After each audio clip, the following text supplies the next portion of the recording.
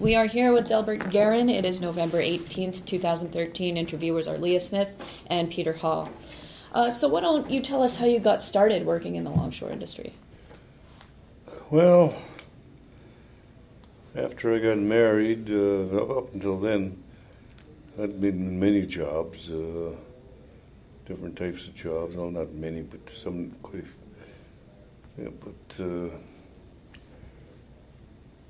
My dad was already a longshoreman. He started in 1935 working with the North Shore Indians and the North Shore natives in 1936, amalgamated with Vancouver, which later on became Local 500. Originally it was 501. And I can't remember the exact year when it changed to 500. So anyhow, my dad started after me when I was in high school. Christmas time to go down. I could have gotten registered then, but like a dummy, I didn't do it. So after I got married in 1960, after the fishing season finished, my dad suggested actually that he should come down and try and get out on the waterfront. So as I started going down there, and at that time you had to sit there and wait and hope they would run out of workers. So gradually then I got, but at that time they called it a disc. You just threw in a tube, and after they finished all the people higher ranked than you, they came to the disc. Sometimes we'd get 4 hours in 1 week, sometimes we'd get more. But fortunately, because of my involvement in the fishing industry, I was able to collect unemployment, sure as they called it them days. So it helped us get along. And before good fortune is when I got registered in 1961. It went from there till 64 when I finally, late 64 when I got taken into the union. Just luckily those days there was a father-son sort of a agreement. It wasn't in written form or anything, but it helped you after you got registered to move up. And with my father being a longshoreman, naturally, it was of assistance to me. And from there, I was doing mostly, just labor down in the holds of the old freighters. Oh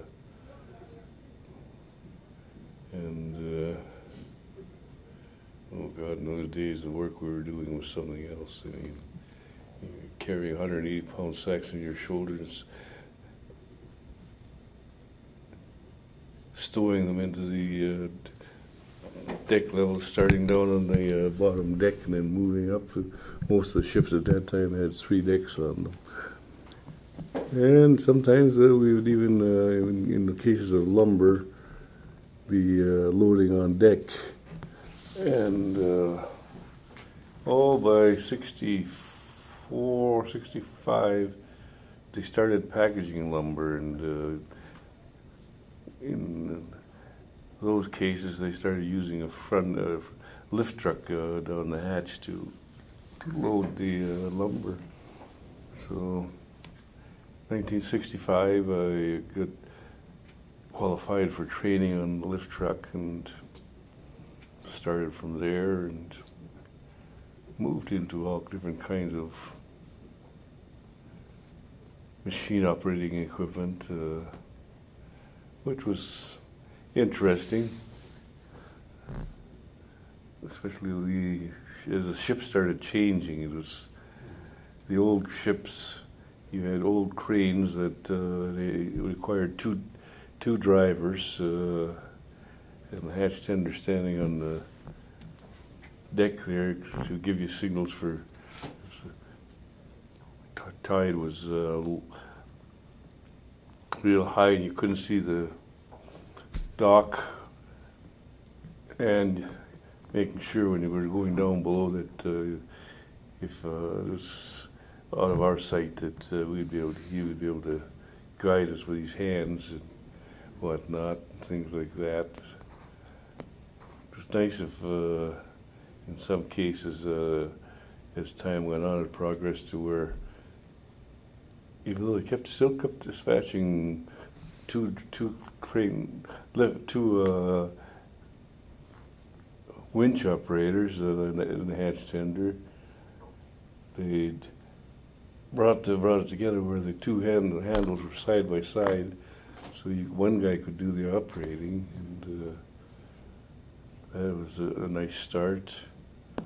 And as time progressed, things just kept changing, and they came in with ships with cranes on them in the middle of the decks, and you still had a hatch tender guiding, and then they came in with gantry cranes where they rode back and forth in a little cab to the dock down below in the hatch, and then the crane could move back and forth in the hatches and go from hatch to hatch in front of the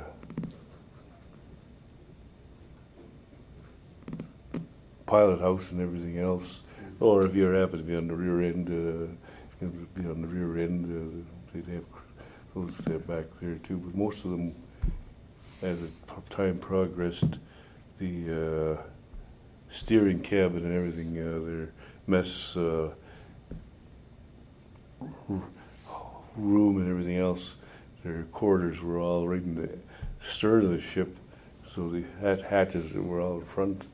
And some of them started out 6 hatches, then 7, sometimes 8 hatches. So ships started changing quite a bit into the 70s. And this was mostly on the South Shore of Burrard Inlet that you were working on? Yeah, well, South Shore and the North Shore. Because you got North Shore, you've got Vancouver Wharves, Lynn Terminals, and Seaboard. Those were 3 main docks. There was another little dock, and I can't think of its name now. I don't know why, but it was right close to the shipyards that produced the ships during the war. It was just east of the last shipyard. When did those gantry cranes come in? Which, the big ones? Yeah. Oh, in the 70s. And I got trained on those in late 75. That was my favorite toy, I always say. Interestingly, I never realized, like we used to climb up, and I'd count the stairs and 190 steps up. And I used to run up, that was my daily exercise, running up 190 steps. And I don't know what year it would have been now. Between 85 and 90 when they put elevators on them. Which took away my exercise, actually, which was unfortunate to me. So approximately how long did you work for?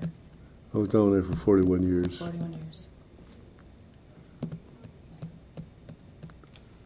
So from 1961 you were registered. I retired in 2003. Didn't have enough hours one year to qualify for a year, so I was recognized as 41 years on the waterfront. What happened that one year? Didn't get enough hours. But why was that? Just right at the bottom of the scale, where we were putting our little discs into this little tube, you weren't getting that much work. So about how many hours a week did you work? Well, in the early days, 5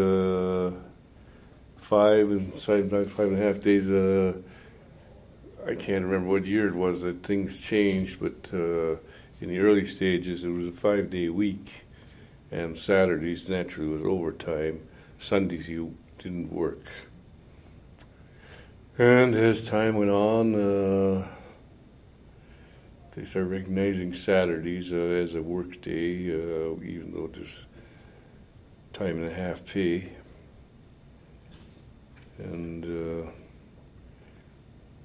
working at nights, we got time and a half for working nights. If we happened to work graveyards, which wasn't too much in the early years, you got double time. Mm-hmm. And then in '68, Trudeau didn't actually legislate a contract on us, but he did, in effect, impose some clauses in there, and that's when the port opened 7 days a week, 3-shift operation. And from that point on, oh God, I was working most times 7 days a week. Mm-hmm. Mm-hmm. And I smashed my leg in 1975 coming down the Squamish Highway from working up there. A little too much.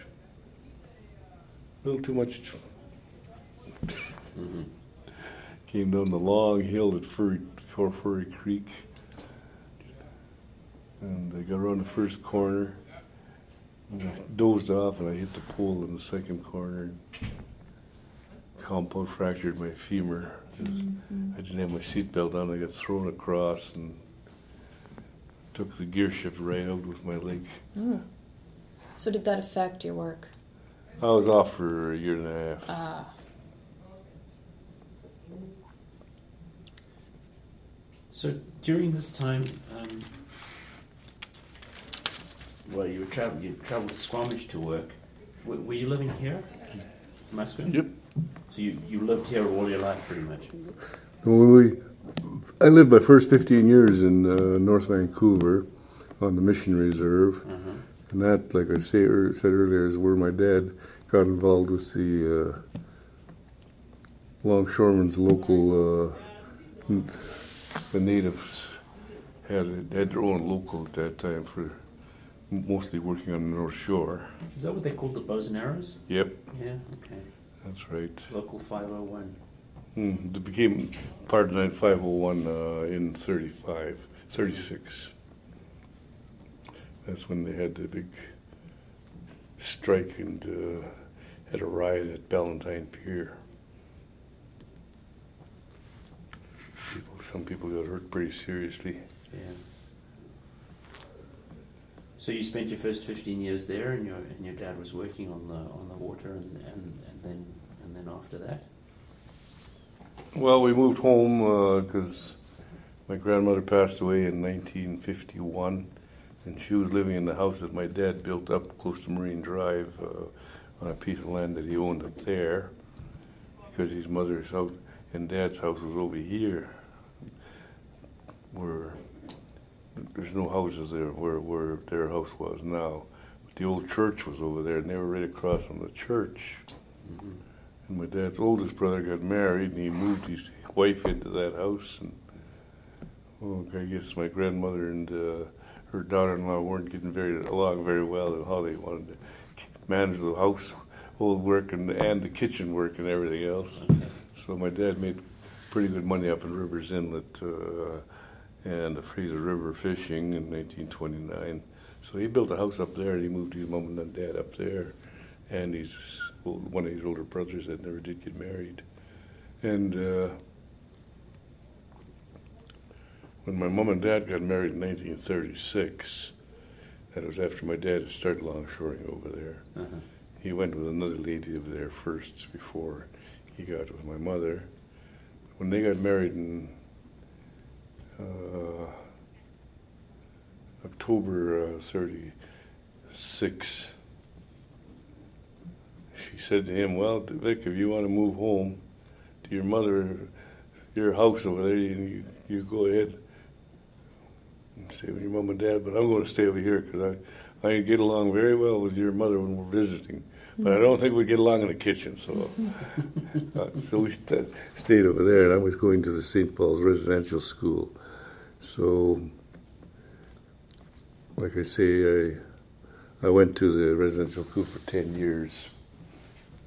My mother, when I was born, I was 11.5 pounds, and it caused my mom heart problems. And she was bedridden for a while, so I got sent to school at about just I turned 5 in 43. So I got sent to as a very young person into grade 1, and because of that, they held me back 1 year. And then in grade 3, I ended up with a gland problem in my hip area here, just where the bone femur meets the bone up there. There's a gland there, and I was in the hospital for 3 months, so I got held up in grade 3 as well. And so I spent 10 years in that school. And like I say, my grandmother died in 51, but I think because I was still going there to the residential school as a day scholar, my mom and dad decided to stay the next 2 years in order to have me continue to be a day scholar rather than a boarder.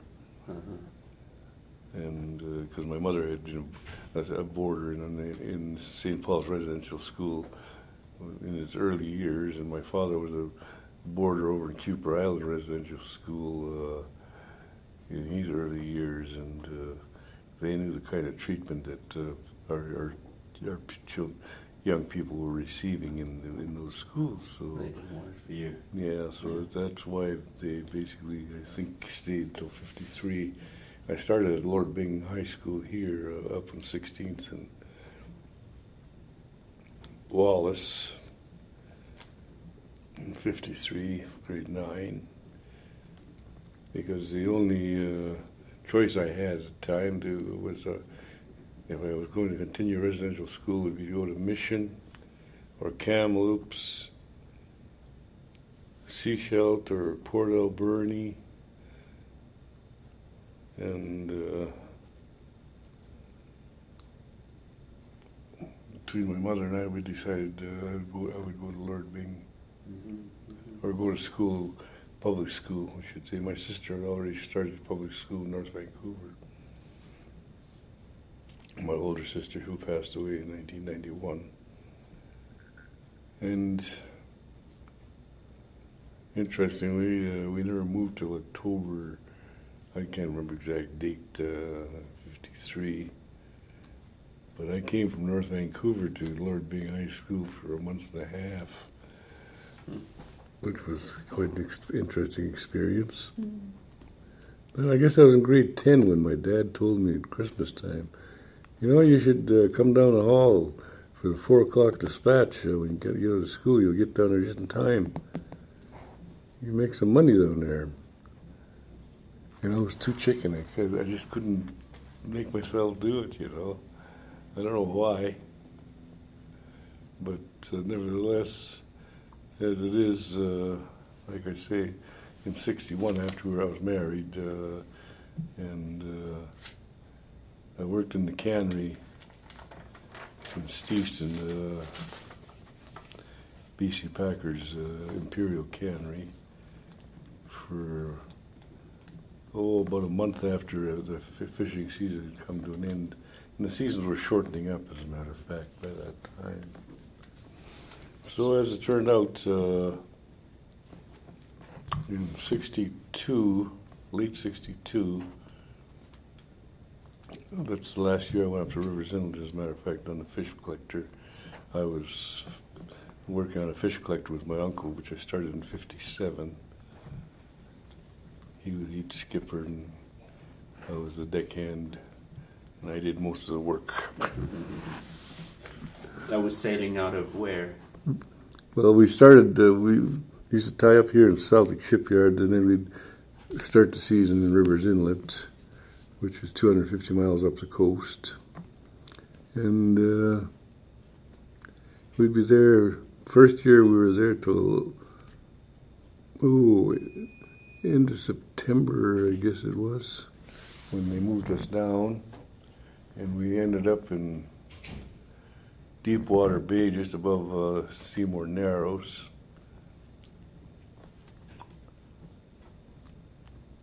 And then the season came to an end, and at that time the Chauncey Golf Course was still being installed. The agreement with them commenced in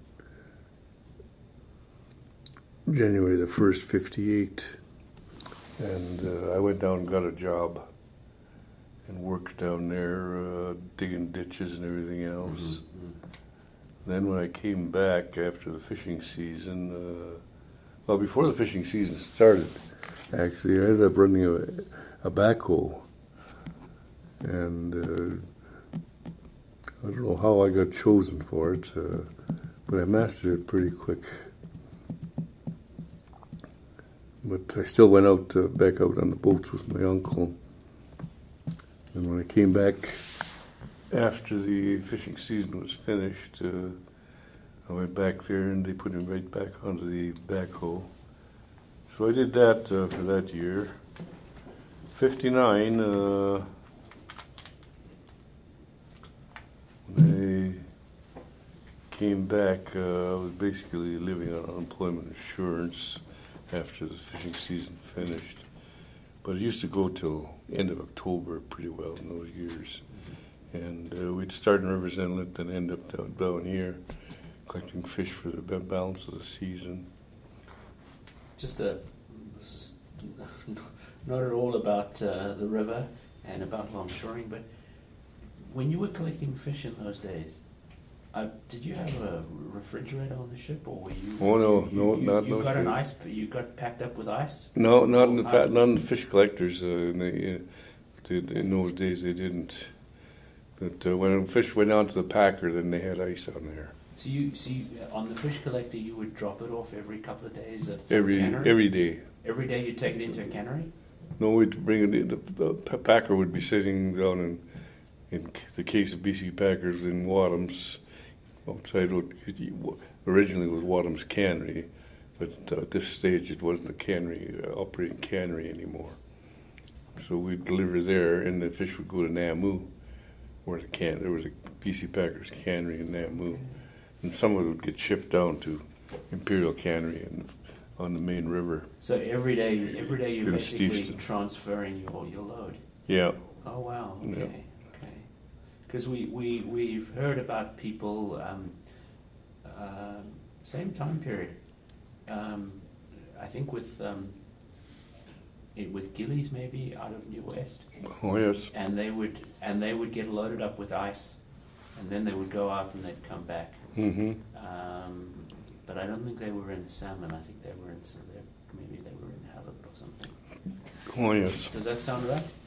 I'm not sure. I haven't heard of Gillies. I didn't hear Gillies Cannery. Oh, it wasn't a cannery. I think it was the same crowd that became the tug in the end. Oh yeah. But anyway, they would load up ice on the vessels and then they'd head out. So this was a different. Yeah, and the same problem in Westminster happened in Vancouver as well, where. Because it got to a point in Westminster where men were given their choice to either be a fisherman or a longshoreman, one or the other. They couldn't be both. And as a matter of fact, in '62, that's the choice that I was given. And as it turned out, it was my dad's oldest brother's wife's nephew who gave me the choice of moving from that little disc thing that I talked about onto what was called the 8,000 board. And he said, "We'll move you up, Delbert, on one condition, that you quit the fishing industry. You got to be either a longshoreman or a fisherman, one or the other. It's your choice." and the seasons were shortening. In Rivers Inlet, when I first went up there in '57, it was all 5-day weeks, 5-day fishing week, all the way through the season, well, I'm not sure, it was '59 or '60 when they started cutting back to 4 days. And then it started getting a little worse in '61 because they started letting seine boats come into the Rivers Inlet, which wasn't allowed in the early days. Mm-hmm. And naturally that was wiping the fish out. So, like I say, I was given the choice of staying in the fishing industry or becoming a full-time longshoreman. So, why did they give you? Why do you think? Where did that choice come from? Why did they force you to make that choice? it was a decision of the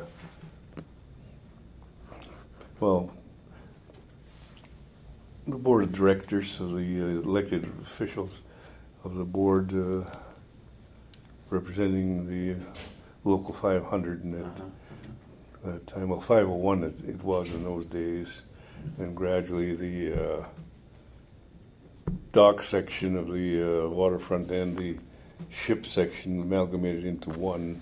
And it's local 500, and they just decided that people had to make that decision. You couldn't be just part-time about one and the other. So I did as I said, and that went on till '76. And then my friend, late Arnold Riquelme, Bud Riquelme was the nickname they called him by. He salvaged a boat on Qualicum Beach. He was chief of the Qualicum Reserve.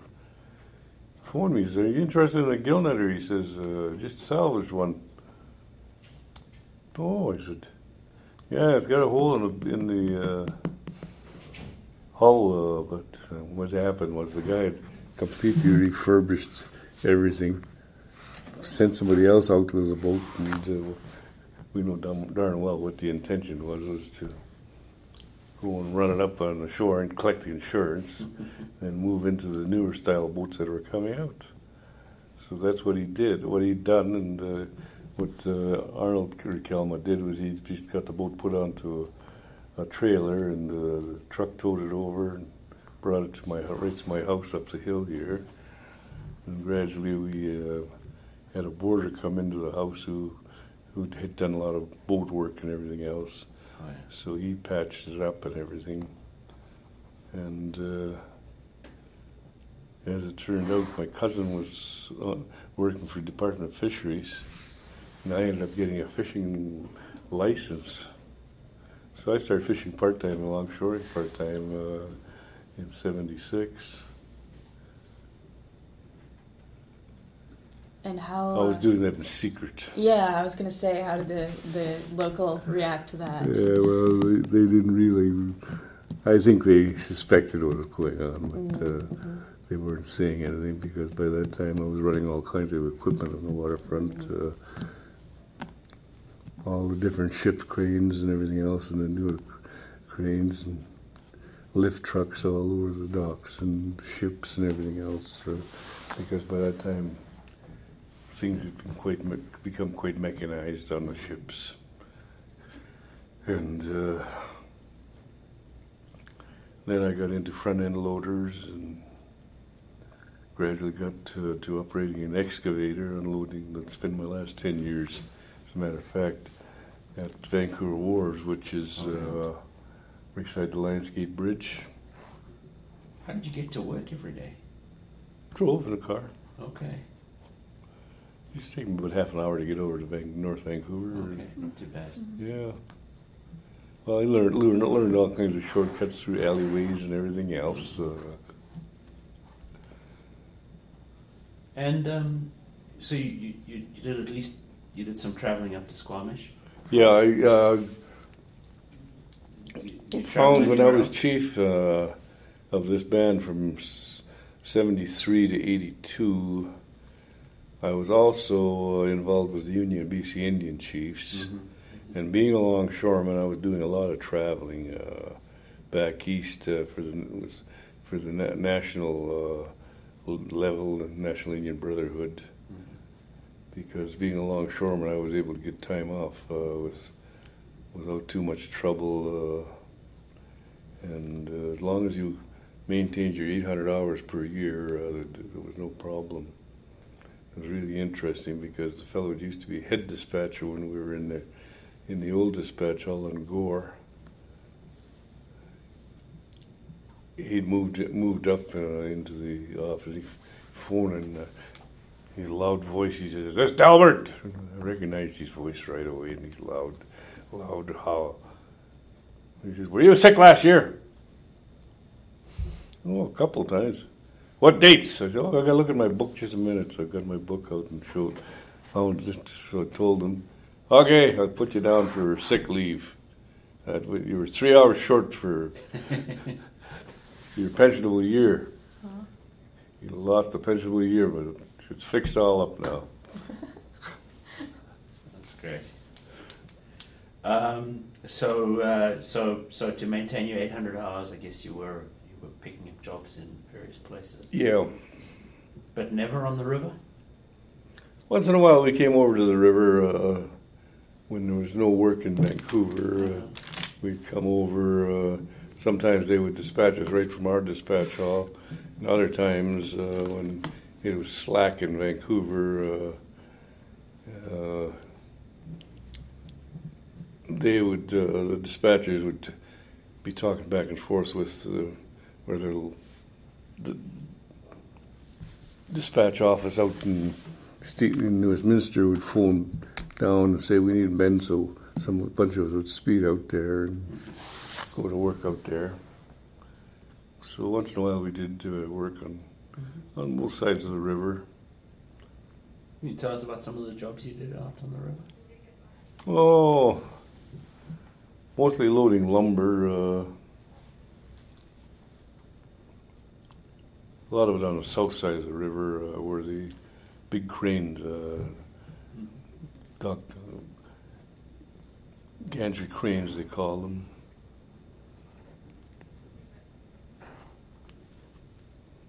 So we worked that pretty well that side a lot of the time.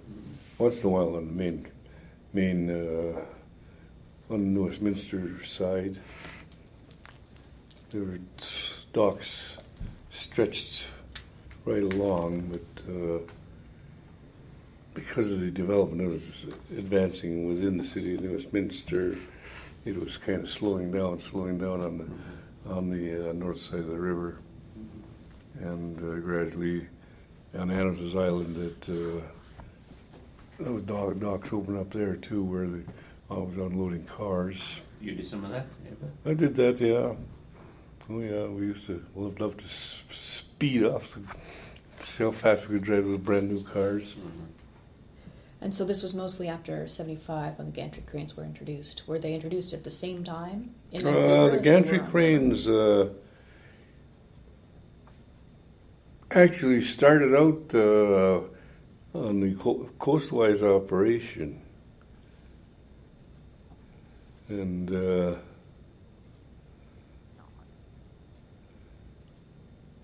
that dock was down close. I don't know if you know where the old cannery restaurant used to be. It shut down a couple of years ago. Mm. Which restaurant? The Cannery? Cannery, yeah. Below Wall Street. Yeah. Yeah. And there's a dock over there, terminal dock. And that terminal dock we worked a lot of, especially they had a contract with Russia in 59, 60. So we were loading a lot of wheat in those days at that dock.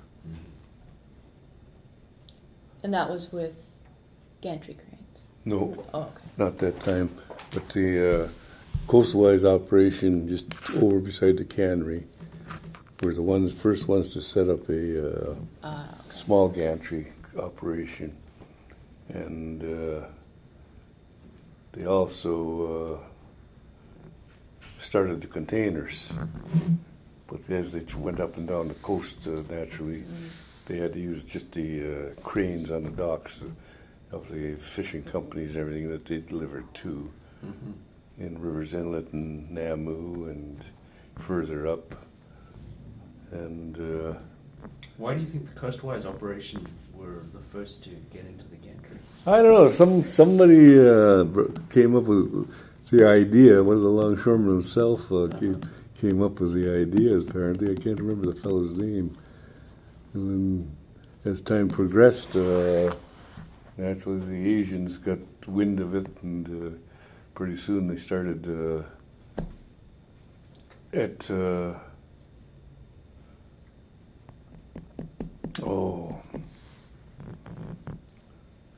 dock at the foot of Gorse. Why can't I think of the name? Centennial Pier. Oh, yeah. That's where they started from. And then after that, cranes operating there and everything, and the space became too limited, so they actually filled in at the foot of Clark Drive where Van Term is, Right. in that big area there. And there you've got 7 big cranes. Yeah. And in the early stages, they used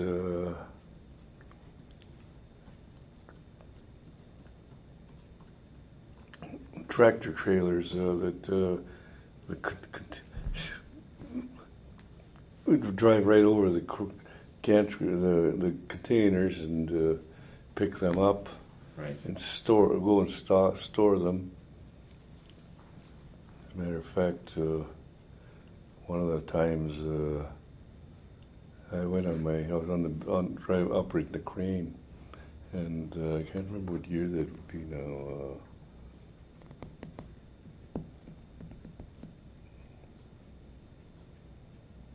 Late 70s, early 80s, I'm not sure now. Anyhow, this fellow, when you're operating that piece of equipment, you're on one side only. And he had to go up this one lane to go and place the container, because the checker who was halfway up on the crane would have it marked down on paper, and he'd have it marked down exactly where it was to be stowed on the dock, so that when the trucks came in to pick the cargo up, they'd know exactly where to go to pick the containers that they were scheduled to take to whatever site it was going to off the docks. Anyhow, this fellow was really in a hurry, so he didn't bother going down and putting a marker at the end there. This fellow named Jim, I can't get his last name in my head right now. In fact, he was good friends with my brother-in-law, who just lives up the hill, Jim Martin. He went flying up, dropped the container off in its spot, backed right out, and somebody discovered it. The fellow got run over both ways, totally crushed. I got back to the dock after my break, and they told me, well, you're not going back up because we're shutting down for the day. So-and-so just got killed. He was crushed by one of the straddle carriers, is what they called them. And they told me who was driving it, and how upset he was and everything, naturally. And the fellow's sons were longshoremen as well, and they were so mad. They were hoping to catch him, and they wanted to kill him. That's the way they felt about it. Sure. But it wasn't his fault. I mean, the guy didn't follow proper procedures. Were there a lot of accidents like that? Not too many. North Van, matter of fact, at Vancouver Wharves, he had one serious accident where this fellow walked behind this lift truck after the lift truck had brought his load out and was backing out, or actually he was stowing it in the shed. And he was backing out, and this guy just walked behind him when the guy, as he started backing out, and he actually crushed him against a pillar. Sure. Things like that just happened. Another fellow, when they had the ship gantry cranes, which basically had two arms on each side of the ship, so he brought if the cargo was going on the dock, you went onto the dock, or if it was going onto a scow, you went the other way. Mm-hmm. And Gaines was at Centennial Pier, and I can't think of his name now. I can almost see his face and everything. But he was actually foreman, but he was helping lash down the containers that were on the deck. And one of the crew members went up into the crane and decided to move the crane forward because they had some kind of work they wanted to do. It was right down at the just in front of the wheelhouse. And the crane came up and just crushed him against the containers and the arm of the straddle carrier crane. And that was a sad one. So you said that one of the people involved in this accident lives just up the road, so I presume he's also a member of the nation. Well, no, the fellow that was Martin. Jim Martin. No, he was Caucasian. He was Caucasian. He lived up on Mayfair, actually, okay. just east of Dunbar. Okay. So how many other First Nation guys were working with you? From here? From other From here, my dad and I were basically, in our era, the only ones, and then my son started after. Matter of fact, I registered my youngest son when he was 15. Okay. I had to lie. He changed his birth date later on when he got into the Union. In the dispatchers knew damn well I was lying. Yeah.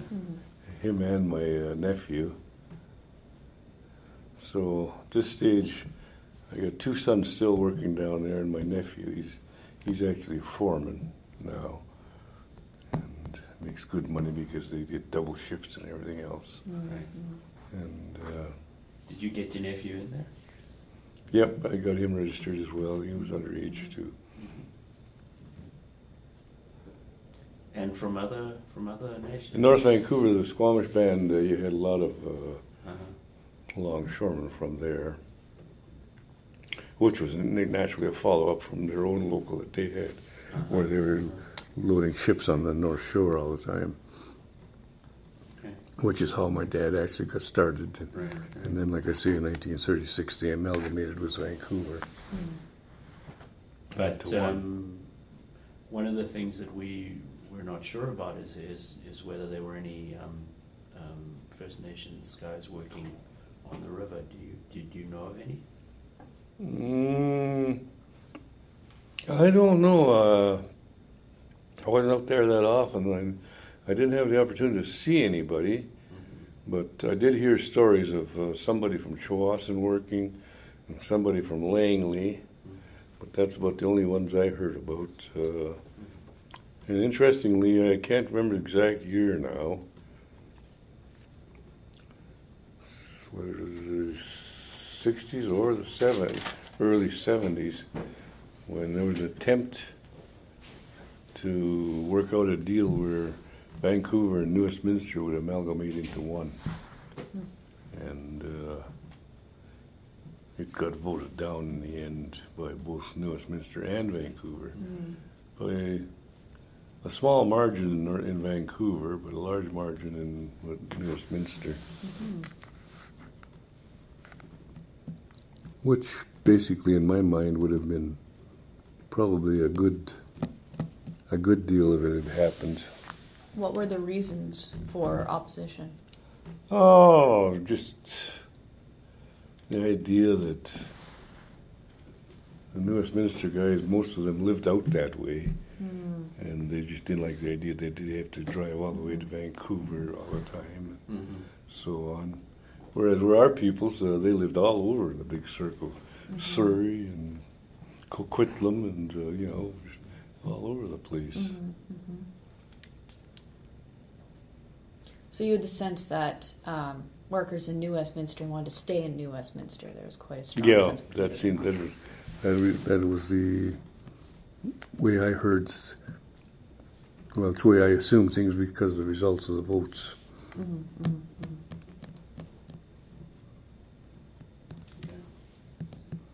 We from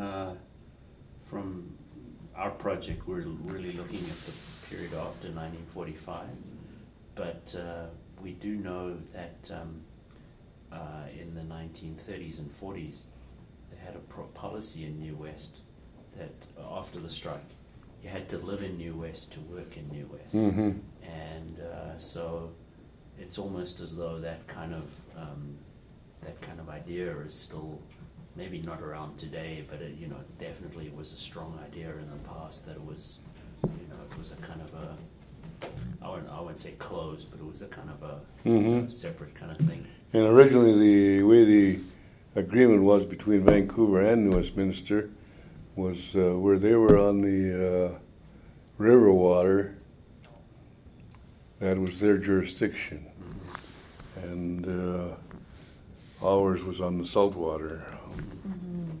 And interestingly, one of the fellows really followed up, and I just can't even think of his name right now either. He was the head of negotiations for who would take jurisdiction of Port Moody or who would take jurisdiction of Delta Port.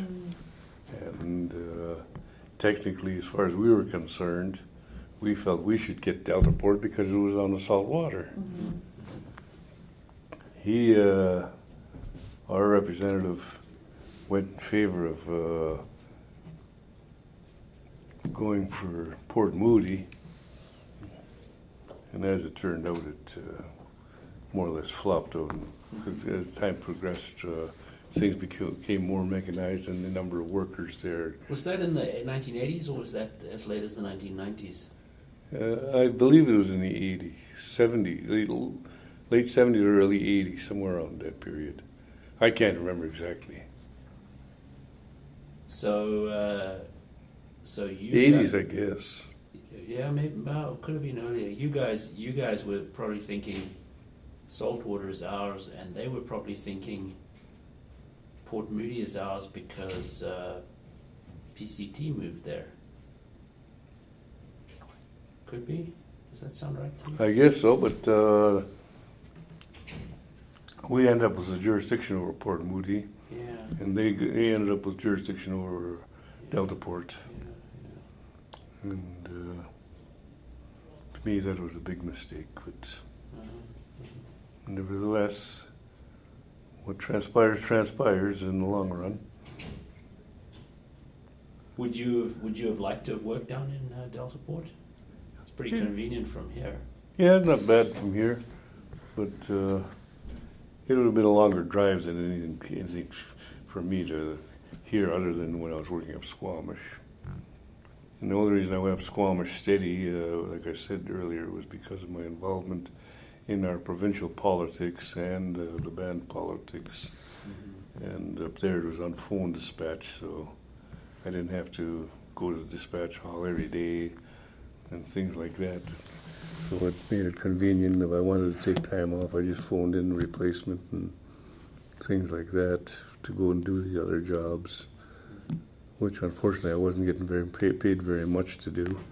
Not like things are today for our Indian politicians. They get paid pretty good today, which is good, because of the work they are doing.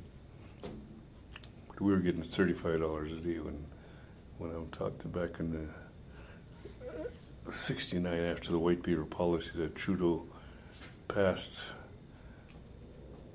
to try to make us into no longer having Indian status, as it is stated. And we had a big rebellion over the whole thing, and it gradually was just thrown out. I'm sorry, I didn't grow up in Canada, so I don't know if do you prefer if I say Indian or native? Well, basically, we were called Indians right up to before 3 years ago when they finally changed it to Aboriginal. Okay. Yeah. What do you prefer? You don't care? I don't really care because we've been recognized as Indians ever since I can remember, and my dad's since he can remember. Because, Christopher Columbus thought he'd reached India. Yeah. I teased the East Indians quite a bit. As a matter of fact, it was really interesting. Saturday, I brought my grandson to a doctor's office. I don't know how he got linked with this doctor's office on Fraser Street, between 43rd and 44th. And I brought him there, and I dropped him off, and I hadn't eaten, so I went up to the 41st, the KC Chickens up there. So I went and got a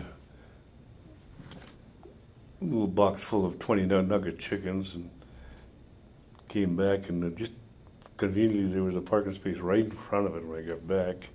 So I was eating a bit and drinking my cold drink, and left his head, got him a drink, he was sitting there as well, and I thought, Jesus, I got to go to the bathroom, so I take water pills every morning. I have been for quite a while now because of heart problems. And I went in, found the bathroom right away, very convenient. Come back to the door, and this fellow is pulling the door just a bit. He had it open, but he much. So I pushed on the door, and he started speaking to me in his language. I said, I'm sorry, I can't understand that. He repeated himself. I said, I'm sorry, I don't understand your language. He repeated himself again, so I said, I'm sorry, I can't help you. So I pushed by him. Then I went and climbed into the truck again. I looked back, and he opened the door and went inside, and he looked around a little bit. Then he came back out, and he went to a vehicle that was a couple ahead of me. He climbed back in. I thought, oh my God, did that guy think I was one of his people? He didn't think I'm not that dark.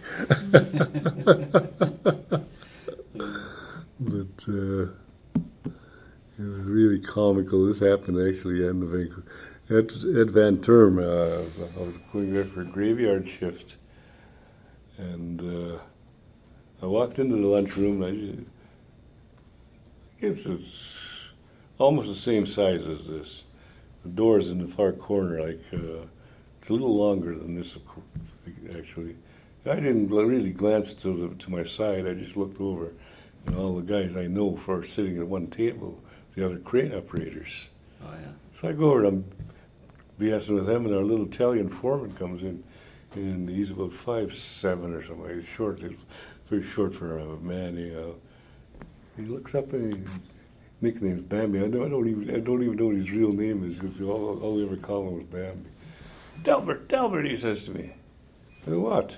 What are you doing talking to these guys? Why aren't you over there talking to your relatives? I turned and I looked, and it's all Indians from India. And I looked back, and one of the guys ready to burst out laughing. His face is just beaming. Hey, Bambi. He said, what? And the guy stopped. I said, you know what? He said, what? I'm just so glad that, when Queen Isabella sent Christopher Columbus out, she told him to look for India, not, and I paused. And two of the guys really started laughing right away because they figured I was going. I said, yeah, not Italy, otherwise I'd be called Italian. The whole room just roared laughing, including the Indians from India. The whole works were just roaring laughing. And he has to come back and drive me out to the crane because we're not allowed to walk out with all equipment on. Because that law became very strict after the accident where the fellow got killed. Anyhow, climb into his vehicle to drive me out. Why you do that to me, Delbert? Why you do that to me? I didn't start it, Bambi. You started it. So back in the day when they had bows and arrows, it was, different, if I understand correctly, the different gangs there was, there were like native or Indian gangs, Mm-hmm. and there probably were also Italian gangs and people. Not so much. I never heard so much about anything like that. And the bow and arrows really worked the North Shore. Okay. That, it's got a new name on it now. The Wheat Pool, Saskatchewan or the Vatera. it's next door to the Saskatchewan, on this side of Saskatchewan. Okay. It was the only wheat pool over there at the time. Okay. And then there was another dock, as I say, close to east of the shipyard. And those, over that side. no, East of Lonsdale, just a couple blocks okay. east of Lonsdale. There were the two docks basically on that shore, and where the shipyard was on the west side of the old North Vancouver ferry terminal. Once in a while, they'd work on a ship there as well. But places like Vancouver Wharves didn't start until quite a while later, that it was all filled in. Before that, it was actually the whole area of Vancouver Wharves and Fabrico, where the sawdust piles are and everything else. Right. That was all mud flats, loaded with clams and everything else. So those all got destroyed as a result of the expansion. And so interesting, I'll spend my last 10 years from 93 to 2003 at Vancouver Wharves, because part of it was on the reserve, and I was working my last 10 years tax-free, which makes a big difference on my pension tax forms now. It was tax-free for you? Tax-free. It was kept on a reserve part of the dock. So all of us, a lot of natives working there at the time.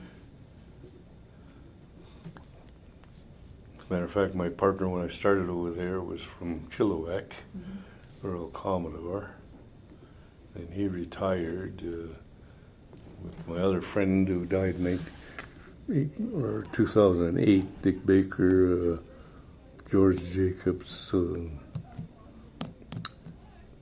Gordon Jacobs, Jackie Lewis. So there were just all kinds of native people. They were blocks away from work.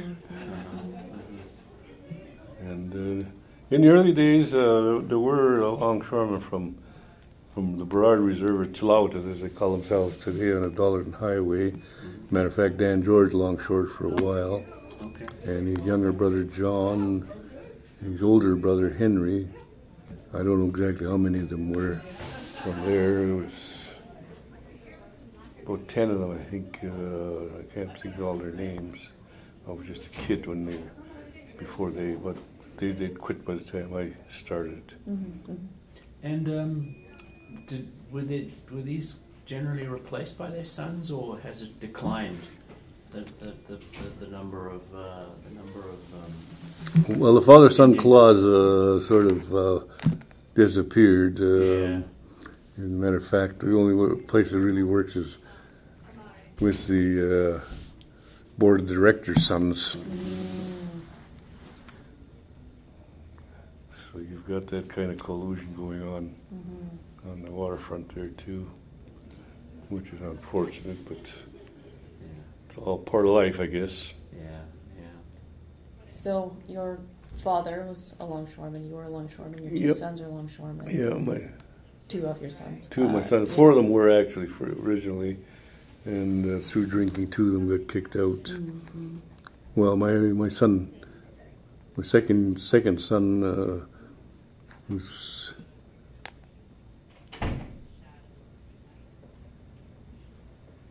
51 in January.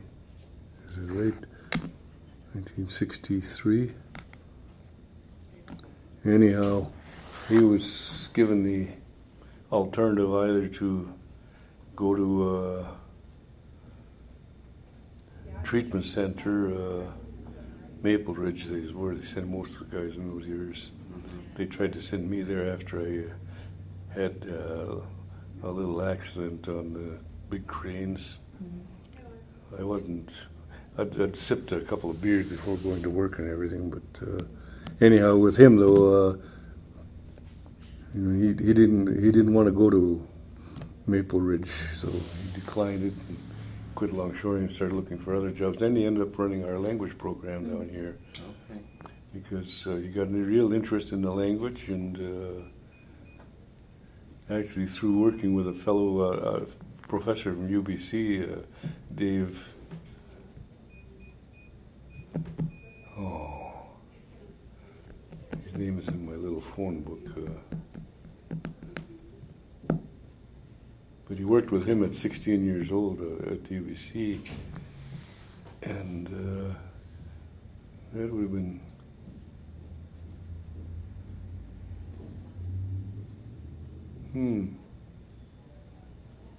86, I guess. Yeah, because we took off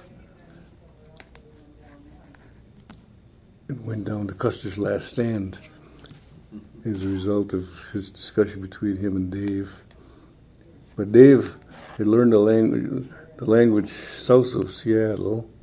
Then he moved up to Lummi Reserve, worked with them, and picked up their dialect, which is similar to ours. They name it a little differently. Then he moved to Saanich, and then to Cowichan, or Duncan, and he spoke their language. And interestingly, when my father-in-law passed away in '79, it was Abel Joe that this Dave was working with. They actually developed the Mass into Indian. So I don't know whether it was my wife or which, probably her, that came up with the idea of phoning Abel Joe and asking him to come over to participate in the ceremony. He did. And I just remember listening to my dad after the service is finished. Good God, he says, that young white fellow, he speaks our language better than our people do. Because our people's language has all become mixed. And that's a really interesting story. I could tell you too, but it doesn't really link to the longshoring. So is there another generation in your family you think is going to be longshoremen as well? I'm not sure. My oldest grandson actually is working way out in Blundell and, well, number 8 road I turned down. He's working a dirt pile down there, and he may get on steady there. Right now he's working out of Labor's Unlimited. His dad and him, his dad really tended to start avoiding him because custody started out as a battle, and he and the woman, his grandson's mother, she was challenging. She wanted to get custody of him, so we ended up going to court, and we all had to write little papers, and the judge or magistrate, she said, okay, I've studied the biography from the father and the mother and the grandparents, and as far as I'm concerned with the father and the mother, I won't give custody to either one of them. If the grandparents won't take him, he's going to foster care. And he was 2.5 years old at the time. My wife just jumped up and said, we're taking him. And he'd been with us most of the time up until then anyhow. And he'd become very close to me. And I kind of think this had some bearing on sort of the relationship between him and his dad. Just sort of became kind of jealous of the attachment his son had taken to me. And he brought his second son, who actually lives just over here. My youngest son is split up from that lady as well. He's with another lady now. So he's got 2 children there. So I got 4 grandchildren. And when they were enrolling people in a process, he brought Taylor down with him. That's my second grandson. But they wouldn't take him because he was too young yet. He wasn't 19 yet. But he didn't take Graham with him. He's Graham Jr. Unfortunately, but Graham Jr. didn't have grade 12 either, and that's one of the requirements today. It wasn't a requirement in the old days because when I started, there was people there that couldn't read or write. It didn't really matter, but then a lot of it, so much computerization's taken place over the years. Just getting enrolled is not a guarantee anymore, anyway. No. And do you think your experience with grandsons maybe not going on, do you think that's the same for other people you work with? I don't know. There are a lot of sons down there of my generation and actually younger generations now, from what I hear. Because I'm 75 now, and so, like I say, especially the ones who are sons of or daughters of the fellow people that are on the board, they're getting themselves moved into influence on the dispatchers, and it was interesting. The first woman that actually started on the Vancouver waterfront. It was close to Christmas time, and when she came in and got registered, she was all wrapped up in heavy coat and everything else, and dispatchers never realized she was a lady, not a man. So she was given her number, and then as the weather changed into the springtime, she came in with just dressed regularly, and she's quite.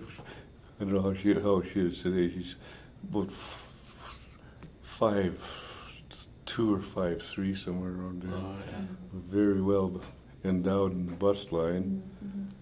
And dispatchers saw that, and the business agent as well.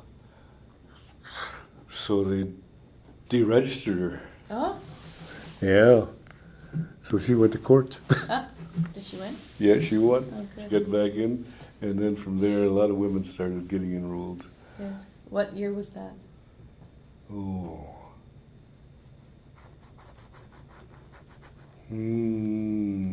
Probably sometime in the early 90s or somewhere around there. Can't remember exactly. I was still working out of the dispatch hall then. So, 93 when I started steady at North Vancouver and finished my last 10 years on a Vancouver dock called Vancouver Wharves. And I don't know why they called it Vancouver Wharves when it was on the North Shore. Right. Anyhow, it would be sometime in the early 90s, I think, when she got registered. And So, from my side, one final question is: of the people living on this reserve, were any of them working on the river in any kind of way? Canneries? oh yeah, a lot of our people work in canneries. Can you tell us something about that? Well, where did they go? Yeah. They worked in the canneries a lot of our people worked in the cannery out on Surrey, the Kildella. No, not Kildella. Oh, what is it called? It's right close to where the truck line is going through now. Matter of fact, they found a midden there. One of our band members who worked there Oh, yeah. found that midden because in 1951 or whatever it was, when the Fraser Arms was being installed, Dr. Borden did a dig down there because they started finding old bones right away. Mm-hmm. So they held up construction and they're digging.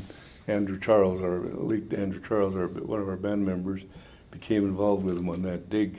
Mm-hmm.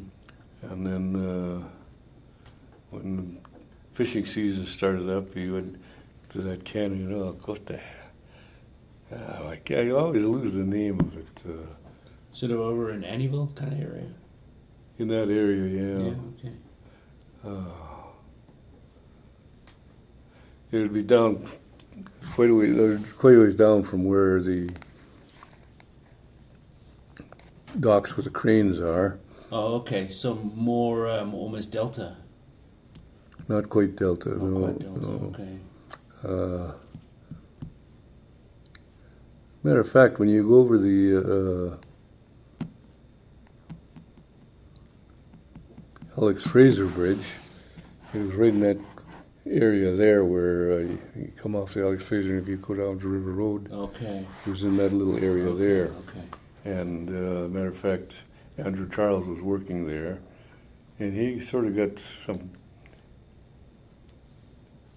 intuition feelings, and he went and started digging around, and he started finding things, bones and artifacts there. Mm-hmm. So that was declared a official historic area, Right.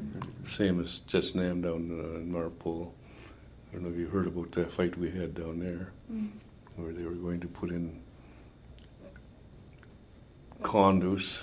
Oh, yeah. Yeah, and discovered first when it was two children, dated 4,400 years old. Sure. And then on the other end of it, they found two adult skeletons dating back to 4,400 years ago. Wow. So we ended up in a big battle there, and we were down there protesting. I don't know how many days altogether I spent down there. Yeah. I became the crib champion down there. Just do things to do to pass the time away. We've got a little table, and we'd be playing cards and whatnot. And every once in a while, I'd start singing, and then gradually it got to the point where, with the singing, people in the condos north of Marine Drive started complaining to the police and everything, so they put a 10 o'clock limit on the singing. Okay. Because people were staying there all night as well. Uh-huh. And we had two marches from 70th and Granville up the Arthur Lang Bridge to the stage where they climbed over the railing and walked down the other side. Just totally disrupted traffic for over an hour and a half, I guess, each time. They did the two times they did it. Is that settled? Yeah, we now own the property. The government chipped in on it. I don't know the details of the whole agreement, but nevertheless, it's ours now. Whether they're still going to do what they talked about, make a park out of it, was part of the thought of members of the chief and council, with the idea that some signs would go up telling stories and things like that. That's great. So, okay. But Do you have more, Peter? of the reserves, the Musqueam had very few longshoremen compared to the Squamish Band in North Van. Sure. Yeah. And actually, my uncle, my dad's oldest brother, did longshore in the 20s after he got married, because his wife was from. Actually, their family, in their early years, lived on the Capilano Reserve. Yeah. And then somehow government enfranchised them so they were no longer band members. But, well, when they first got married, somehow he got into longshoring. So you said this many times today. When you get married, you start longshoring. Why did those two go together? To survive and feed them. Okay. Feed the family. And it just because it's a better job than fishing, or? Well, it's year-round, whereas fishing in the early days, the season went from, mid-May, and really increased in June, and went right through to the end of October. Mm-hmm. Then as time went on, and it started shortening. And as I say, when I decided I had to quit, we were down to 3 days a week sometimes in Rivers Inlet. And majority of the sockeye season was 4 days. But we were still getting paid for the full month, but nevertheless, you could see in the background what was going to be gradually happening, and it actually did get to a stage where it, deteriorated to a point where a lot of people just sold their licenses. I've still got mine. And my son, youngest son, uses it actually. But no, that just shortened up because of the modernization of the gear and everything else that took place over the years. The interesting thing on the ice question you were asking earlier, the first packer that had tanks in it was a BC Packers packer named the JRD. Okay. And it was interesting because we delivered our fish to him, and the tanks were still in there, and he'd have water in them, and fish would be thrown into there. I finished washing down our hatches and everything, and the decks and whatnot. And I looked over, and the old skipper, I can't remember his name, was sitting in the cabin looking really down, sad looking. So I thought, I'm going to go over and talk to him. Maybe we can cheer him up a bit. So I went over and I said, hi. Like I said, I knew his name at the time, but I can't remember it now.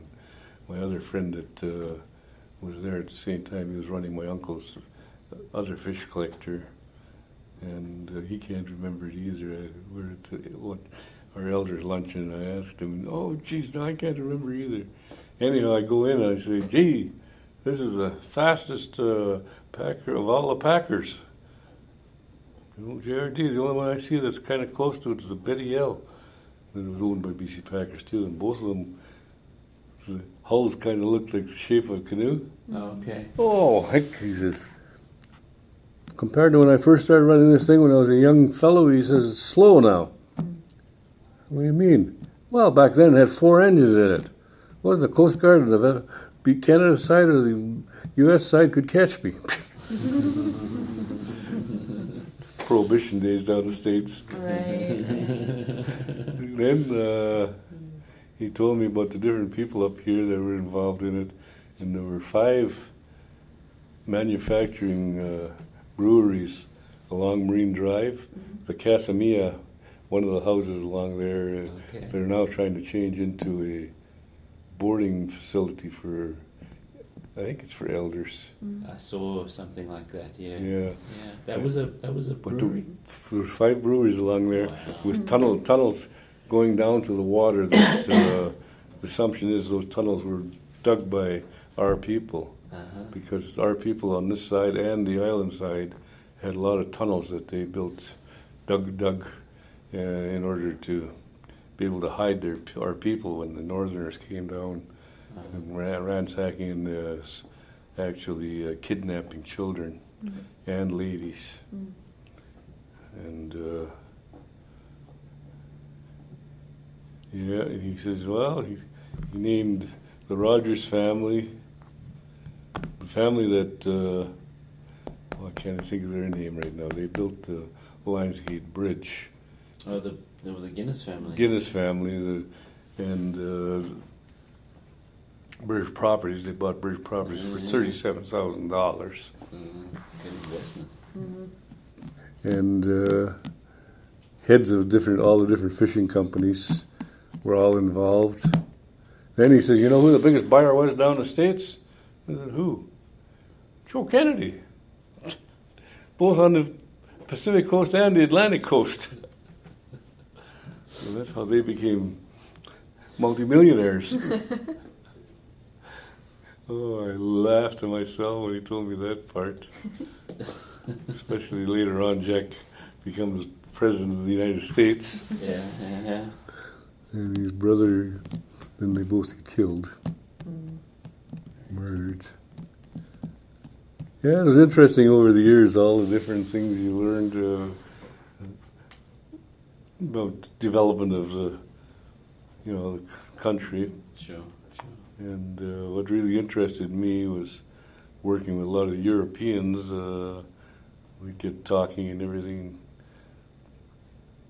I never learned my language because, as it turned out, my sister asked, she's 9 years younger than me, but a couple of years before our dad died, she asked him, "How come you never taught Beverly or Delbert the language, or Glenn or I?"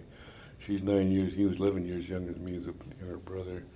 He's gone now. He just put his hands out, and all the scars on his hands and everything.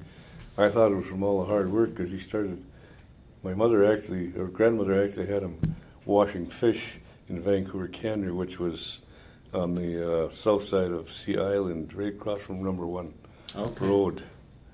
And she made a little stand for him where he could get up and wash the fish. Well, he wasn't getting paid much, but at least he was doing something. That's your father? Yeah. So he started in the cannery as well? Yeah. Same as you in some ways? Yeah. Yeah. And he moved up, and I don't know what year he bought his first gill netter. And he started going to Rivers Inlet because, actually speaking, when the fishing industry started in 1888, they wouldn't allow native people to be commercial fishermen. And my grandfather was a half-breed. His father was an Irishman. And their mother died when my grandfather was 8 years old. His brother was 10, 2 years older than him. And they were the first half-breeds born in this reserve. And they were getting nothing particularly after their mother died, they were getting nothing but a rough time from the full-bloods. Mm-hmm. So his older brother went one way, he started learning family trees and finding out all kinds of dirt about the different family lines and everything else. And my grandfather, 4 years later, after his mother died, at 12 years old, moved to Steveston and lived there, doing anything he could to make money. Mm-hmm. Mm-hmm. And then he got married in, I assume 1900, or 1901, because their oldest son was born in 1902, and the other brother that died at a young age was born in 1903. Then my other uncle Chris was born in 1905, and my dad 1907. All boys, no girls in their family. But that was the reason that we weren't taught the language, and by the time he started trying to teach me, I couldn't. I found out after some time after I went for an ear test, and to low guttural sounds, I have a deafness. Mm-hmm. Oh, okay. So I wasn't able to pronounce the words fully because the guttural sounds usually are at the end of the words. Okay. He was trying to teach me a particular word, and I couldn't get it right, and he got cranky with me. "I'm not going to teach you anymore. I'll teach Victor, and I'll teach your mother, your Fran," that's my wife. "They can pick up the words." And my wife actually was the one who initiated the idea of having a language program here in 74, I guess, was when she first tried it. She had one of her elders involved with the kids and actually going to Southlands. And then the problem that caused were Ed Sparrow, the first fellow that she engaged to try and teach them. Ended up mostly white kids coming in, white students coming in. And the Indian children just went for a couple of sessions and then just lost interest because when they went home, they couldn't. Their parents couldn't speak it either. So because of all the treatment they received in residential school, our parents weren't teaching any of our younger of my generation the language. The only ones, a few of them that did learn were, as a result, matter of fact, of in some cases where parents hadn't gone to school at all and taught their children and spoke to them in the language all the time. Whereas when, as I say, we lived in North Mantle, I was 15 years old, and there was no running water or electricity on this reserve until 1949, beside the third largest city in Canada. So my dad used to come over, because when he built his house up in Marine Drive, he dug a well that was, I would say, a little deeper than this room. And it was good for a while. And in 38, as a matter of fact, there's a picture up in my daughter and wife's office of Dunbar. It goes up about above 37th. And Commotion Street is not there yet, where it goes up the hill beside Southland School, Right. to St. David's School. Crown Street was there. It looks like 37th to me. There's 2 houses left there only. And not too many houses, I guess, up the hill. Sure. But as time progressed and the houses started increasing, that water in that well became polluted. So my dad used to come over to get fresh water from the gas station for my grandmother and grandfather to drink. So I was coming over with them all the time. But they would speak in their language all the time together. But as soon as they wanted us to do something or anything, they would only speak to us in English. Yeah. And I just didn't fathom why, and didn't think, too young to think to ask those any kind of questions. Sure. But like I was starting to say, talking to different people from different European countries, it's so interesting. The Frenchman I was talking to, he was talking about how from southwest France to northeast France, they have problems talking to each other, and vice versa on the other 2 corners. And the other countries surrounding them are all having, because their dialects were all getting mixed on the edges of their borderlines. Because our language basically roughly goes to Vancouver Island from Nanu's Bay down to Saanich and up the valley. But interestingly, the upriver people call the language Hulkameelam, with 2 L's in it. Island people call it Hulkaminam. Our people say Hunkominam. Our people didn't develop L's into the language. And when my wife's grandfather was teaching our family trees, because she was our secretary for the band for quite a few years, and I would assume he got an impression of how good she was at writing. So he decided to come and teach her family trees when he got into his 90s.